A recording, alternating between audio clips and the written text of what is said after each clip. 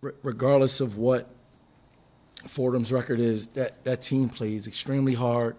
The best defensive team by the numbers in our league, and I'm just glad that our guys came out and were able to make some plays that create a separation early in the second half. It's a ton of respect for Jeff. He's a LaSalle alum, and we're really proud of him and what he's accomplished in his coaching career.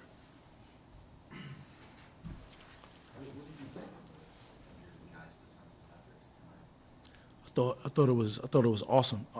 The one thing is, like, Jared Kimbrough's been hurt, and like he's so valuable for us because he gives us a different dimension defensively. And he was starting to turn the corner, then he got a concussion right before the Rhode Island game, and then he was out for a while. And then when you're out with a concussion, you can't do anything. So it took him a couple weeks just to get back in the game shape. So I told our guys, man, now that we have our whole team, we should go into this thing with almost like a new season mentality where, like, we got 6 games left in the regular season. Let's look at this as a new season, fresh start, and let's see, what we can do these last 6 games as we head into Brooklyn. Fifth straight game, you had a different lineup. So when you went out there with this lineup today, just what were you looking for from them, and what did you think? I'm looking for guys that are just ready to set the tone. And we talk about setting the tone defensively, rebounding. There have been games where we've gotten stops, and the other team crushes us on the glass, like St. Louis. And even in the St. Joe's game, early in the game, we were able to get stops, but there were like 50-50 balls, offensive rebounds that we didn't come up with. So it's important for us to set the tone. I think when we set the tone the right way, it gives our team energy. And I'm proud of the way the group started the game today. Actually, you mentioned that Fordham is a very good defensive team. You happy with the defensive effort that you showed because you were able to limit them even more? Yeah, I am. And it was a team effort. I thought, in the first game, we got up big on them, and then they just drove us. And we got in foul trouble and gave up easy baskets and left a couple open guys for threes, and they got back in the game to the point where, we were on the ropes at Fordham in early January.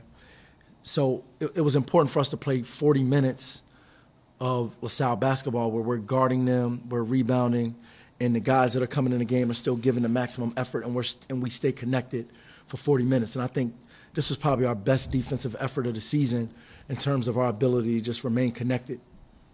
You had 4 of 24 threes closing out the three-point line. Was that a point of emphasis heading into this one? Yeah, it was a point of emphasis, but that the way Fordham plays, that they're going to get threes because they do a good job of moving the ball, and then getting in a ball screen, and they force teams to react to the ball screen, and then they move the ball and get their shooters threes. So the one thing we wanted to do is just make sure that every shot they took was a contested shot, and I thought we did a good job of that today.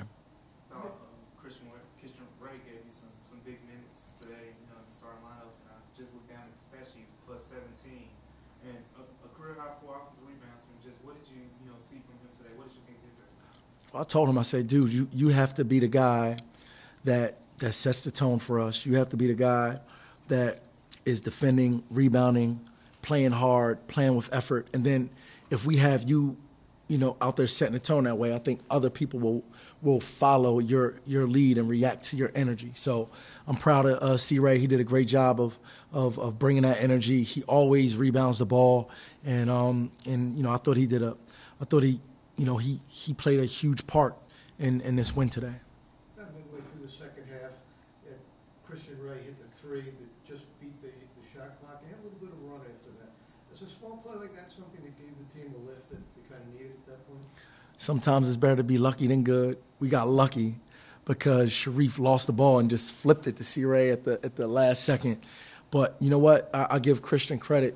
There's not a harder working kid on our team. He comes in here every day. He's shooting most of the time if I'm in the office early or late and I hear the door open and I know it's not one of our staff, it's usually him.